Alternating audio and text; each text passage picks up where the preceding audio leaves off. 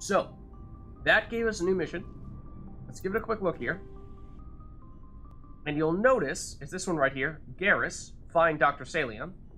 Garrus told you about his encounter with Dr. Salion, the geneticist. He regrets letting him escape the first time and hopes that you'll be able to track him down and bring him to justice. You need to head to the coordinates that he just gave us. Garrus gave the coordinates of Dr. Salion's last known whereabouts.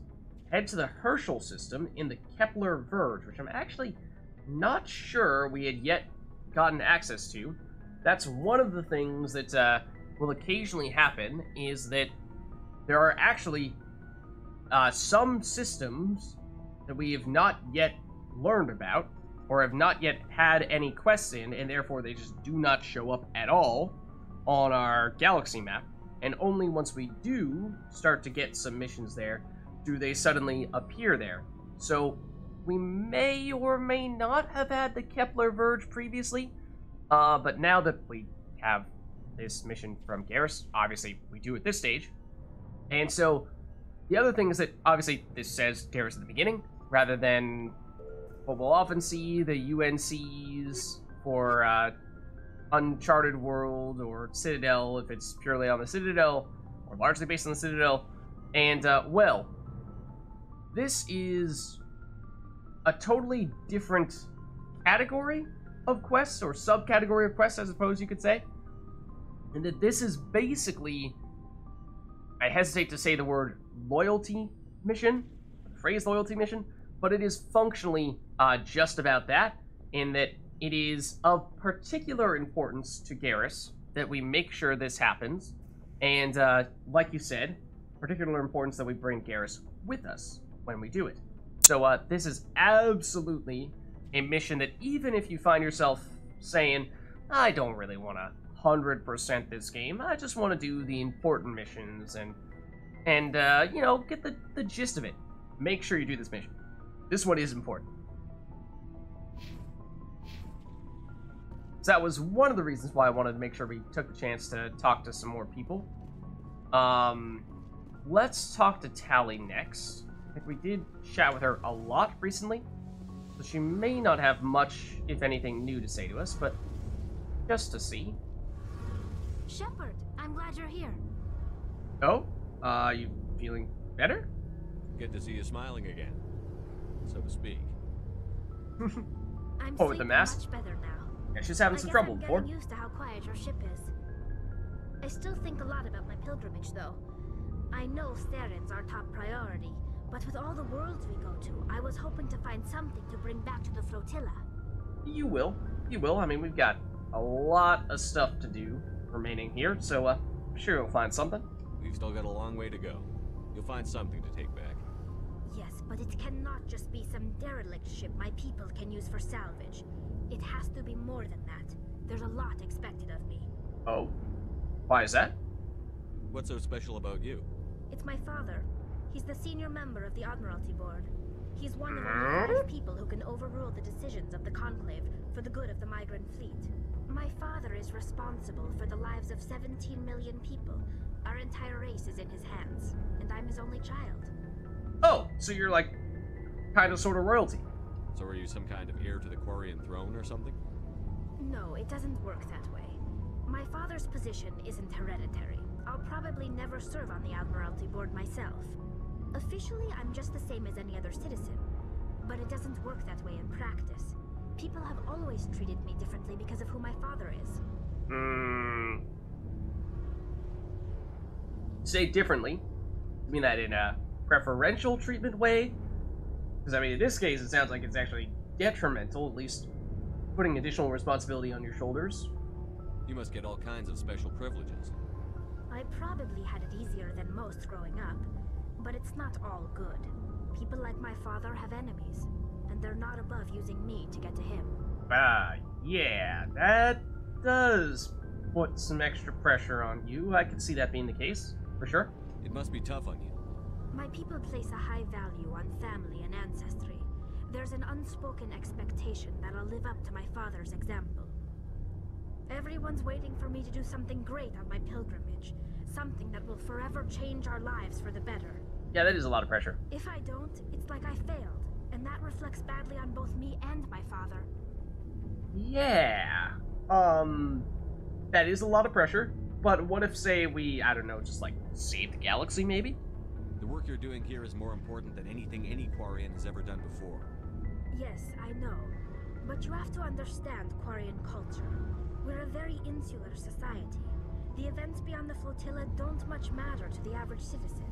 Our greatest dream is that one day we'll return to our homeworld and drive out the Geth. But even if we stop Saren, that's not going to happen. There's still millions of Geth behind the veil. Oh. Until they're gone, our exile will continue. So, in that case, if not stopping Saren, what is the answer? What would you need to bring back to make everyone happy? Something that would help us better understand the Geth. They've changed significantly since the exile. They've continued to evolve. We've done our best to study them, but it's not easy. They're very reclusive. Until recently, they never went beyond the borders of the Veil. And all the Geth we run into now are under Saren's control. We'd need to find Geth operating on their own, independently. But I don't want this to get in the way of our mission, Shepard. First, we stop Saren. Then I'll worry about my own problems. Okay. Very interesting. So, above and beyond that, we've already learned about Quarian's Geth and pilgrimage from Tali, but we may be able to learn more about her father. What was your father like? It wasn't easy growing up as the daughter of one of the Admiralty. Even before he joined the board, he was a prominent figure. People looked to him for leadership. He had to set an example, and he expected the same of his daughter. Plus, he was pretty strict, a military man through and through. He never allowed me to settle for anything less than excellence. As a kid, I sometimes felt like he was pushing me too hard. But now I'm old enough to appreciate what he taught me. The world doesn't owe us anything. If we want something in life, we have to earn it. Are you close to your father? It sounds like, there was some tension there, as you were saying. He did put a lot of pressure on you to perform at your best. But now, years later, it seems like you've come to appreciate that he did that? Sounds like a tough upbringing. You don't resent your father at all? Like I said, it wasn't easy. My father's not the kind of person you bond with, and he wasn't around all that much. Too busy. People counted on him, and he took his duties seriously. Even when he was around, he always seemed a bit distant, like his mind was always somewhere else. Come to think of it, I can't ever remember seeing him smile. Not once. It's like he was always weighed down by all that responsibility. I mean, was he always wearing his mask, though? I know he cares about me, but he never really showed it, not in the usual way. I guess the best thing I can say about my father is that I respect him. Ooh. That's a family member. Note how she said she did not say love. She said respect, as if he was just a figure, a public figure that she, well, yes, respects, but not someone that she feels like she has much of a personal tie to, like an actual family member. But what about your mother? Where was your mother in all this? Mother was around, but she always seemed to kind of blend into the background. Almost like she was overshadowed by my father. He tends to do that to people. She passed on about 5 years ago. Some airborne virus that swept through the fleet. Happens sometimes when the filters start to break down. I think my father took it pretty hard. After she was gone, he became even more focused on his work. I think that was his way of dealing with the grief. Yeah, that is tough. Yeah, that's a lot of personal talk, though. Maybe we just change subjects I here. want to talk about something else. Like what? And based on how we asked you about all this stuff, by something else, I mean, like, I should go. I should go. See you later. Okay. So, we actually did get a lot of codex entries from that as well, or at least one. And we also will have to keep in mind trying to find some kind of Geth technology or information that might be helpful for Tali to bring back to the migrant fleet for her pilgrimage. We also, speaking of codex entries, have this core charge status we can examine. For more of those. Anything else here? I don't think we're going to have much of anything new to chat with Engineer Adams about here. Speaking of codex entries, it has been a long time. I mean, a long time since we last did any of those. So, probably worth doing a little bit just to catch ourselves up to speed. I'm thinking, have any, primary ones? Those tend to be the priority. So what if we go, for non-sapient creatures? After the Geths secure a location, they round up and impale dead and living bodies on mechanical spikes. The spikes rapidly transform may have already known about victims this. into withered husks, extracting water and trace minerals. I think we did. Replacing them with I'm gonna bump us down here. Thresher moths I'm guessing are this is Thresher moths that's new. carnivores that spend their entire lives eating or searching for something to eat. Threshers reproduce via spores that can lie dormant for millennia, yet are robust enough to survive prolonged periods in deep space and atmospheric re-entry. As a result, thresher spores appear on many worlds, spread by previous generations of space travelers. The body of a thresher never entirely leaves the ground. Only the head and tentacles erupt from the earth to attack. In addition to physical attacks, threshers have the ability to project toxic chemicals and emit bursts of infrasound as a shockwave weapon. The Alliance first encountered threshers on the colony of Akuz in 2177. After contact was lost with the Pioneer team, Marine units were deployed to investigate. The shore parties were set upon by hungry threshers, and nearly the entire assault force was killed.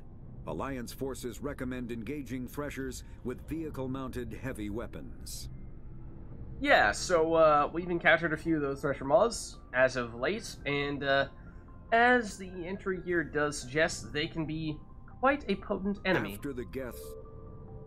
Let's see, what else can we learn about here that is new and relevant to us? The Citadel. I think we've learned about the Citadel, but Citadel space? Space is an unofficial term referring to any region of space controlled by a species that acknowledges the authority of the Citadel Council. At first glance, it appears this territory encompasses most of the galaxy. In reality, however, less than 1% of the stars have been explored. Even Mass Effect FTL drive is slow relative to the volume of the galaxy. Empty space and systems without suitable drive discharge sites are barriers to exploration. Only the mass relays allow ships to jump hundreds of light years in an instant, the key to expanding across an otherwise impassable galaxy. Whenever a new relay is activated, the destination system is rapidly developed. From that hub, FTL drive is used to expand to nearby star clusters. The result is a number of densely developed clusters, thinly spread across the vast expanse of space, connected by the mass relay network.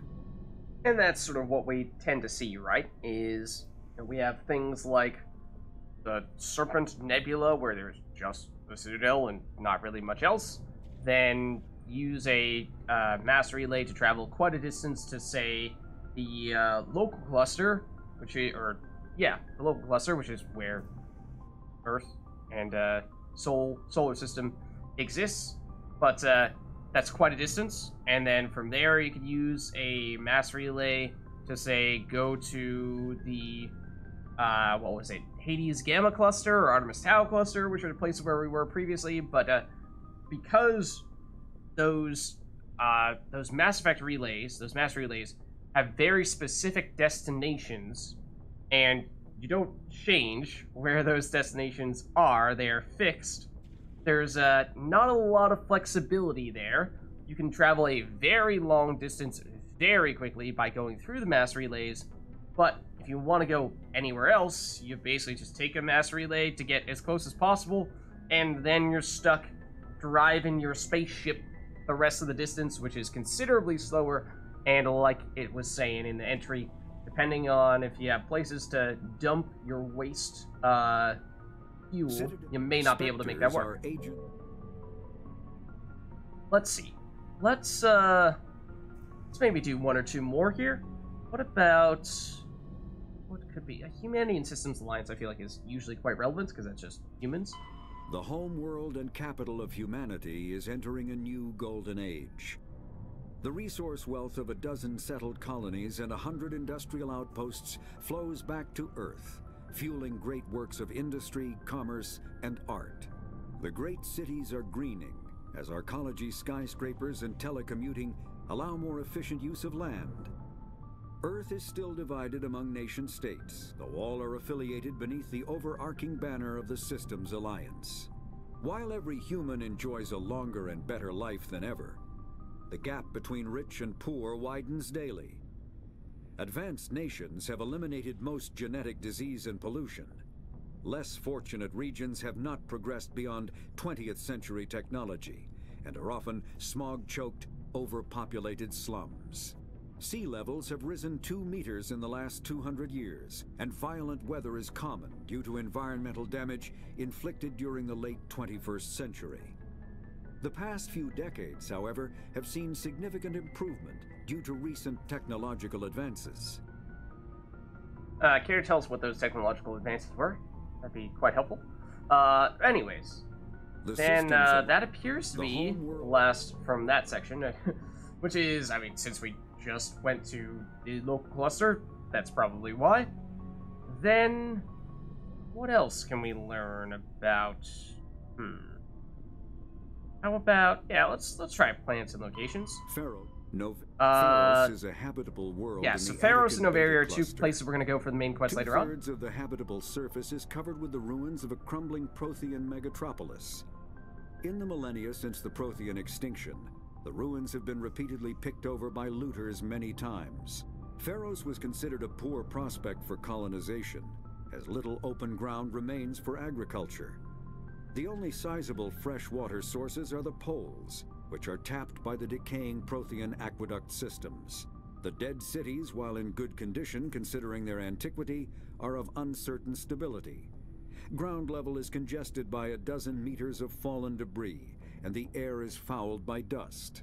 In 2178, the Human Exogeny Corporation announced its intention to place a permanent colony on Pharos to thoroughly explore the ruins. The pioneer settlement was placed on the upper levels of several intact skyscrapers, using the surviving Prothean aqueducts and rooftop hydroponic gardens to support the population. Yes, that's one of the 2 places we've learned about that we want to check for signs of Saren. The other being Novaria. Novaria is a cool, rocky world with most of its hydrosphere locked up in massive glaciers. A privately chartered colony world, the planet is owned by the Novaria Development Corporation Holding Company. The NDC is funded by investment capital from 24 high-technology development firms and administrated by an executive board representing their interests. The investors built remote hot labs in isolated locations across Novaria's surface. These facilities are used for research too dangerous or controversial to be performed elsewhere, as Novaria is technically not part of Citadel space and therefore exempt from Council law. By special arrangement, Citadel's special tactics and reconnaissance agents have been granted extraterritorial privileges, but it remains to be seen how committed the Executive Board is to that principle. Given its unique situation, it is understandable that Novaria is often implicated in all manner of wild conspiracy theories. Including but not limited to questions about how and why Saren is perhaps trying to take over the galaxy? Uncharted There are worlds. between 200 and 400 billion stars in the galaxy, and less than 1% of them have ever been visited or had their systems properly surveyed. And that's crazy. Humanity's early expansion into the Attican Traverse was haphazard, a desperate race to claim habitable planets where populations can be economically settled. Ignored in the wake of this land grab were thousands of less hospitable worlds, each potentially rich with industrial resources. The wealth of entire solar systems lies untapped, waiting for corporate survey teams or independent pioneers to discover and exploit them. However, this is not an easy task. In addition to the environmental hazards, the fact that uncharted worlds are largely ignored makes them popular bases for criminals, revolutionaries, cults, and others who wish to remain unnoticed by galactic society. And that's a very interesting point there, that, I mean, we already have run into some of those types of things. Well, with some of the bandits we've encountered, and those scientists that apparently turned cultists and then turned into the husks that we fought. So, yeah, lots of things can go terribly wrong on Uncharted Worlds, it would seem. Pharos is a... Okay, there are certainly more things we can check out here between ships and vehicles, weapons, armor, and equipment, and what have you. But I think in the interest of not, you know, doing a crazy lore dump now, it had been a while, so felt like it was a good time for us to throw in a little bit here.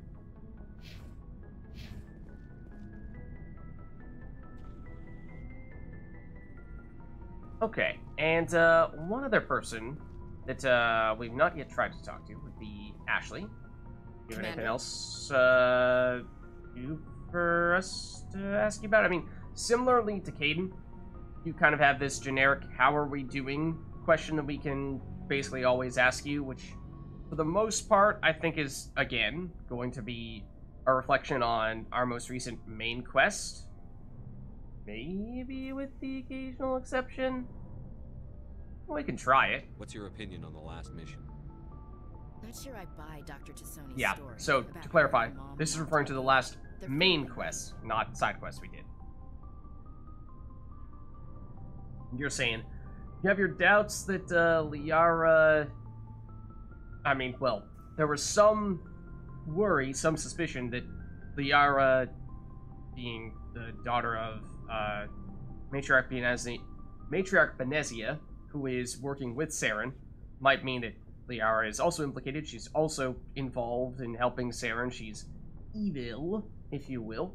But, I mean, she denied it, and seems to thus far have been just helping us out, but Ashley is still expressing some questions as to whether or not that should be the case, but I think she's given us no reason not to believe her. I think she's being straight with us. Or at least, I don't think she lies very often. Yeah, she's probably really bad at it. Too bad those Okay. ruins got destroyed. I mean, they lasted thousands of years. That's impressive. Yeah, so there's a chance we've already asked you about that, because of course this is not the... Or I imagine we talked to you after we did that mission, but we talked about other stuff? Now, of course, like I believe I was saying before, Ashley and Liara, both potential romance options in Mass Effect 1, so you do shoot the breeze, you know, chat a lot with Ashley, then you will find yourself in a romance position with her, whether that is something that you wanted or not, so bear that in mind. Do you have a few minutes to talk one-on-one? Sure. I was just watching some mail from home. Oh, before I go, we saw Caden in a news vid about the Normandy. He's cute. Later, sis. Oh. Let's pretend this never happened. Aiden, huh? Are you interested in the Lieutenant Chief? Of course not, sir. Fraternization is against regulations. What's up? You didn't come by to eavesdrop on family mail. Mind your protocol. Nah, tell us about the fam. Your family seems to be important to you. Yeah, we've always been close. Me and my sisters especially. With Dad on duty so much, I had to help Mom raise them. Okay, got a lot we can talk to you about here. Dad, let's start there. Did your father serve with the fleet? Yeah, took any crap posting he could get that offered space time. You know what? He worked his ass off trying to get recognized, but he never made it above serviceman 3rd class. He was real proud when I met Chief. First thing he did was salute. That actually means that you rose above his rank? I mean, or at least that seems to be what you're implying there. I suppose I don't exactly know enough about military ranking to know definitively, but that seems to be what you're saying. What about your mother? What about your mother?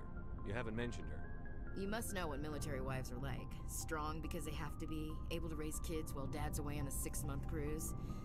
She has a degree in planetary geology. That's She cool. and Dad both wanted to see new worlds. She gave up her career to raise us, though. That is quite a sacrifice indeed.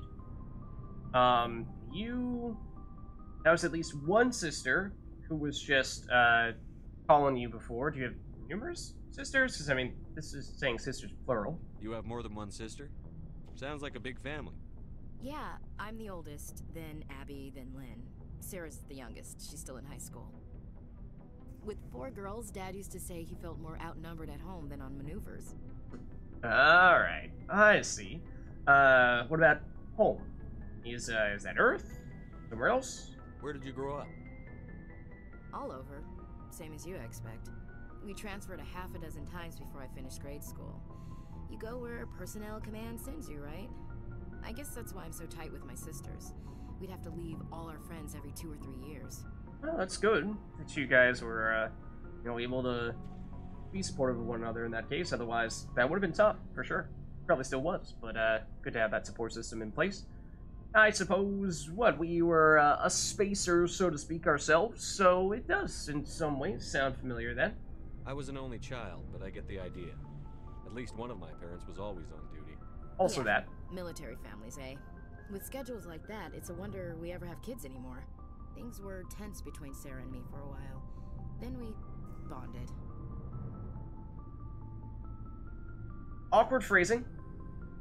Also awkward phrasing. Let's embrace it. Embrace the awkwardness. Sounds like a story. Feel like sharing? Sarah got herself a boyfriend who wanted to go faster than she did, Mike. I didn't think he was a bad kid, just pushy. Lynn would send me these worried vid mails, and I'd tell her to relax. Vid mails? Where were you when this was going on? I was on active duty. Sarah's graduating high school this year. This was only a couple of years back. They were on Amaterasu. At the time, I was assigned to Chernobog. Same cluster, but a dozen Hellwire away. Close enough to talk regularly, too far to make it back in an emergency. I couldn't afford a fast packet flight. Okay. I mean, if your sister said no, that means no. If he really liked her, he wouldn't be pushy. Yeah, of course. If he didn't ask at all, I'd wonder if he thought Sarah was ugly. Damned if you do, damned if you don't. Mike thought they'd go for a romantic walk in the woods, because he figured it was past time they did the deed. She levered Mike face first into a tree and left. Didn't have a scratch on her. Good thing Mom and Dad had us all learn some kind of self-defense. I took emergency leave and walked Sarah to school for a few days.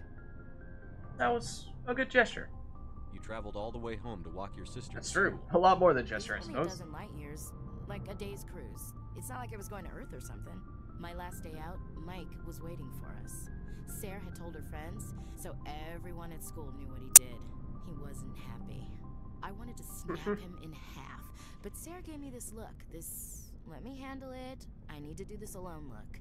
She kept her cool, God bless her, as he screamed in her face. She just let him vent. Then he tried to punch her. I swear, she just flowed around him. Next thing I knew, he's face down on the sidewalk, and there's blood everywhere. Take that. How's that for a knuckle sandwich? That's unbelievable. Sarah must be as good as you. Better. I'm more or less a straight-up puncher. When he swung, she wasn't there anymore, and he fell. She helped him stop the bleeding and had me call an ambulance. She told the paramedics he fell. Before they took him to the hospital, Mike touched Sarah's arm. I thought he was going to end up on the ground again. But he hung his head, whispered, "I'm sorry," and started crying. Then she hugged him. The Williams women are a one decisive sec. bunch, Commander. We do things when we're ready. Not Great time to before, tab out the not game. after. Thank you. Do stuff when you're ready. You're a decisive bunch. You don't do it before then. Yeah, it was, I suppose, interesting story. Lived up to the hype. Your sister's something else. But you didn't mention your father at all. Was he on deployment? Dad always wanted to serve in space, but he wanted us to have real ground under our feet. He'd say, space is beautiful, but you can't raise a family there. I cannot rest from travel. I will drink life to the lees. All times I've enjoyed greatly, have suffered greatly, both with those that loved me and alone. For always roaming with a hungry heart, much have I seen and known, cities of men and manners, climates, councils, governments. Bored now. Alright, we're done. No. It sounds like poetry. I never thought I'd hear you reciting poetry. Just because I can drill you between the eyes at 100 meters doesn't mean I can't like sensitive stuff. All right. Not an accusation. Vids was my dad's favorite poem. Every time he shipped out, he recorded me reading it. He had a dozen versions when he retired. Okay. That is a good piece. Does he still like it? I sure hope so. I read it to his grave every time I go home. Dad passed on a few years back. He's probably still watching, though. From the afterlife? I suppose, what is this, sort of like digging a little deeper and saying like, okay, so I don't know, Shepard, religion is one of the topics you're not supposed to bring up. You mean from wherever we go after death? Dead on, Skipper. He's with God now. The not a problem with you, is it? That I believe in God? So, also, in case this wasn't apparent, yes, the depth of conversation we are going in here does certainly start sending us on the path of romancing Ashley. Are we locked in at this stage? We'll see. We'll see about that. But, if things are starting to get a little heavy-handed in that way, then, well, that's part of the reason why, is we are certainly at least headed down that direction. So, I mean, we'll be supportive of her, I think, and generally just kind of nod our head and say, yeah, me too, and that type of thing, just, well, yeah, keep her going for the time being. You know that old saw, there's never an atheist in a foxhole? I've been in a lot of foxholes. Yeah, I guess you have. I've met a few people who are really weirded out by my faith.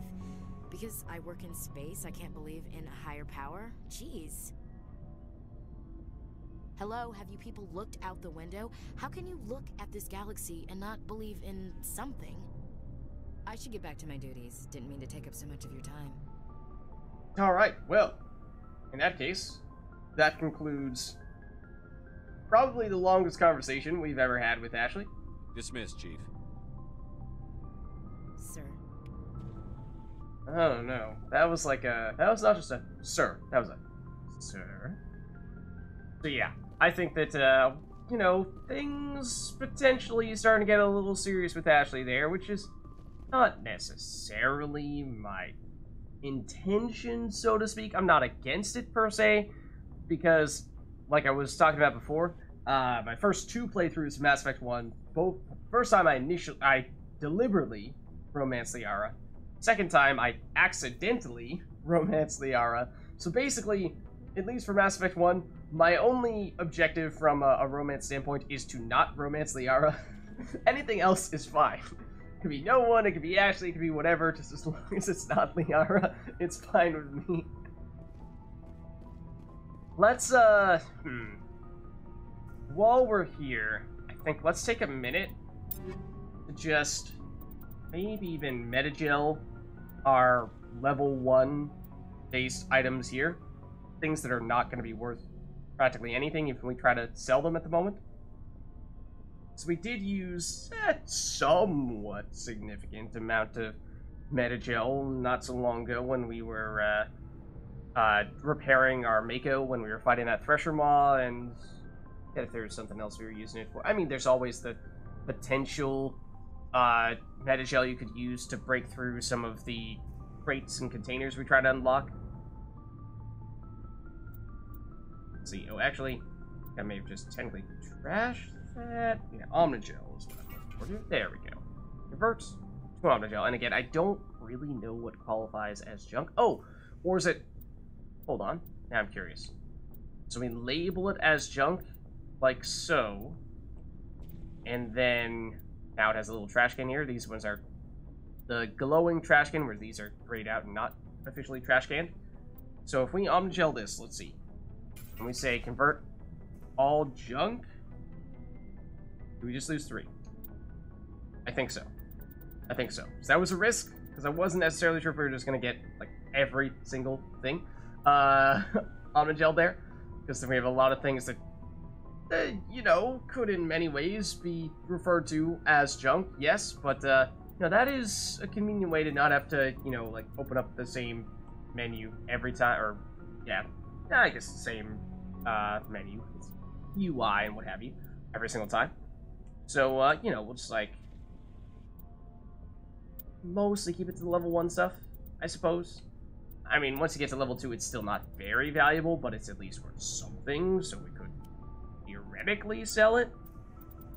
I think chest plates, for the most part, are a little bit more valuable, although even then, if we're still talking level 1, that's probably not something that we're going to be making bank on, so to speak. So let's omnigel all this junk. Oh, except I not press the convert all junk button. So I'm curious, did that do just the chest plates that we marked as junk, or did it also get one shotgun, I think, that was level 1? Maybe. Like, did it also convert junk from other categories, or was it just that chest plate? I think it was everything. It was, because I'm not really seeing any level 1 items anymore. So I think we succeeded in that sense, and okay. Yeah, that's definitely a good thing to have understood now. Especially if we accidentally press the turn all junk to omnigel button and we're like, oh, what did we do? So, we got like 50-ish, maybe 40-ish omnigel out of that. I forget exactly where we were when we started that process, but now let's just sell a few things to you. Looking for supplies? More Let's like looking to sell supplies. You bet, Commander. Because I do still think we have some things around here that are not going to be all that useful to us. So, one of the biggest factors with how valuable something is what level it is. So that's why I was saying probably fine selling all of our level 1 gear, because here you see a weapon upgrade is currently, I believe, our most valuable item at 6,300. In fact, we have several things at that price because, well, they're all the level 5 stuff that we have. Actually, more valuable than a shotgun that's also level 5. And here you see these are both level 5 shotguns, but this one is worth 5,250, whereas this one's just worth 4,200. The reason for that being is, like we were talking about a bit before, Haliat Armory is a relatively good manufacturer, whereas the Hane Kadar, however you say their name, is not. So their stuff is cheap. So, I mean, for the most part, we can probably go, or at least we can start by going to the bottom and selling our lowest level stuff, our level 2 things for the most part. One thing you want to bear in mind, some types of upgrades in particular are only available at lower levels. So, what that means is, if you like some of the upgrades at lower levels, then later on in the game, it is going to become difficult, in some cases, potentially even impossible, to get more of them, because you'll be a high enough level that you'll be getting only, you know, level 7, 8, 9 stuff. And so the good old level 3 or level 6 gear, which had different types of stats altogether, or at least in many cases the lower level versions are just one stat but very specialized, and technically if you're trying to maximize that one thing, that is the way to go. Whereas as you start to get further along in the game, you'll get, like I said, upgrades that have totally, or at least a different array of stats. Sometimes you'll still have one of the stats that you previously had from lower level armor, but that number will probably be lower than you would have gotten previously. It's just that it's coming along with, say, 3 other things. For example, let's see, what's a theoretical thing we could do? Let's talk, I mean, this may or may not actually be a real example of something we're going to see, but let's just say, for example purpose, that we're talking shields. Because we saw there were some low-level upgrades that give 45, 90 shields, and 90 might be the highest before it turns into something else. And then, if you want to maximize your shields, then maybe you want to have that 90 shields upgrade. But that's only available up to whatever. Maybe it's level 3 or 4. I forget where exactly the cutoff is. I think it's maybe even 5. But at a certain point, that type of upgrade will no longer exist. Like, there is no level 6 pure shields upgrade. Once you do get to level 6 upgrades and beyond, there might be a sort of hybrid upgrade that is partially shields, maybe partially shield regeneration rates, and maybe also something like, I don't know, cooldown recovery. We saw that on some stuff previously.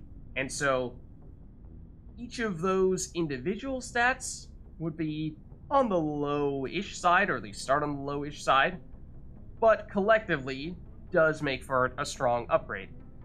But what that means is that if you only care about the shields, then you actually prefer the lower level one. Actually, the best example of this is we have any lying around here is actually the ammo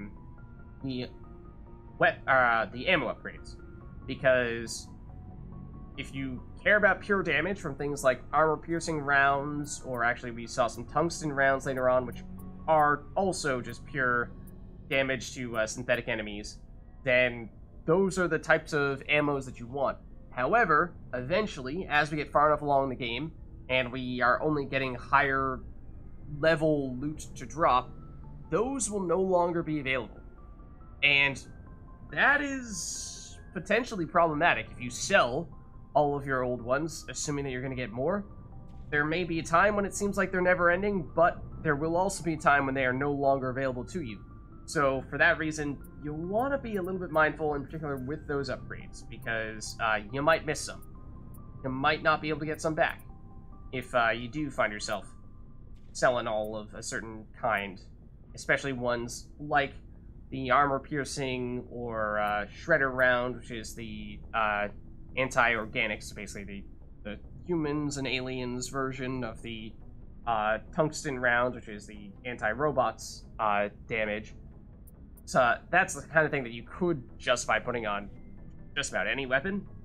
It's a safe, versatile, relatively versatile if you're fighting the right type of enemies option. So that one, there's never too many of those you can have.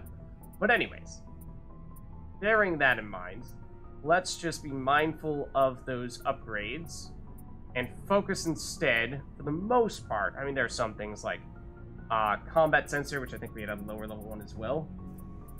And that one's just, it's bad at low levels. So, also, for the most part, I mean, we might find ourselves using it at some point. At some point, by necessity, I think we may even have it on one of our existing weapons, because we don't have any great alternatives. Like here we start getting into low-level pistols, you know, dump those. Lots of, and so the different weapons have different values. Pistols, on average, are the cheapest. That's why we're seeing all the pistols at the bottom here. Then we actually get to, some of the light armors, I think, are going to be less valuable than the medium armors, which are less valuable than the heavy armors, which perhaps makes some sense. So it looks like after the pistols, the next cheapest type of weapon is shotgun. As we're seeing here, all of our rank 2 or level 2 shotguns are now shown up as our next cheapest.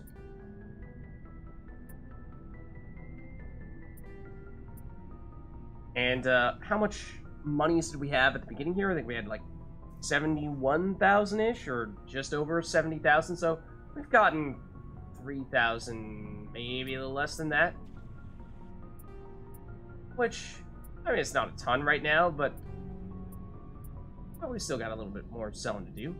So I think I may stop after we've sold all of our level 2 weapons, though, because at that stage, you know, we haven't looked at every single person and tried to maximize their stuff collectively, or optimize their stuff collectively, because, you know, it's one thing if you just kind of pass around the best equipment like a torch or a baton and say, okay, well, Garrus are going on this mission, so let's make sure that Garrus has the best assault rifle. And we only actually need one great assault rifle as long as we only have one assault rifle user at any given point in time. It can get a little awkward making sure that you always have that assault rifle on hand, of course, in that case. But it is doable. Whereas if you have multiple of them, then you can have, you know, a good assault rifle on all the potential assault rifle users and don't have to spend extra time in preparation setting people up.